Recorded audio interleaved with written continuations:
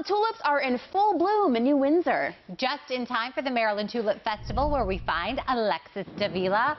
Alexus, how's it go? Oh, it's beautiful behind you. The colors are just popping.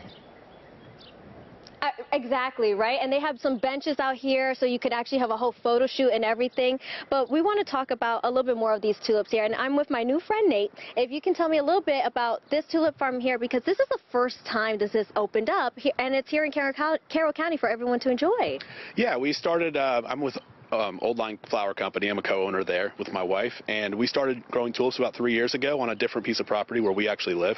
And we started with 10,000 our first year, then went to 14,000, and now we partnered with Trevor, who you met earlier here at Local Homestead, and we decided to put in 100,000 last fall for people to enjoy here. And when it comes to 100,000, we have so much to pick from. So now we got to talk about how to do this correctly. So tell us a little bit about the process. For anybody, whether you're young or old, who could come out this weekend, how should we properly pick a flower? What are we looking for too? Yeah, we could come out here with scissors and pick them, above the ground like we have, with most flowers. But we treat these as annuals, so we're going to come down and we're actually going to try and pull the entire bulb out. Okay. Sometimes it comes. We have the good old Carroll County clay soil, but okay, either way you're going to get a little bit longer of a stem that way. So we're just going to reach down at the bottom and just kind of pull straight out, and it's nice and wet now, so get the bulb out and everything.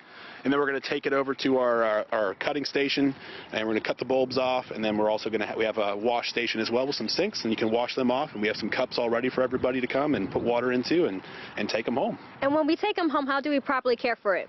So you're going to want to change the water every day. Make sure that before you put them in the water, you have all the dirt and everything rinsed off. But yeah, change the water every day, and that's going to be pretty much it. Nothing too crazy. Make sure the leaves aren't sticking, in the water, because it'll develop bacteria and everything. But pretty simple. Even with the lighting wise, does it love light? Should we keep it away from light?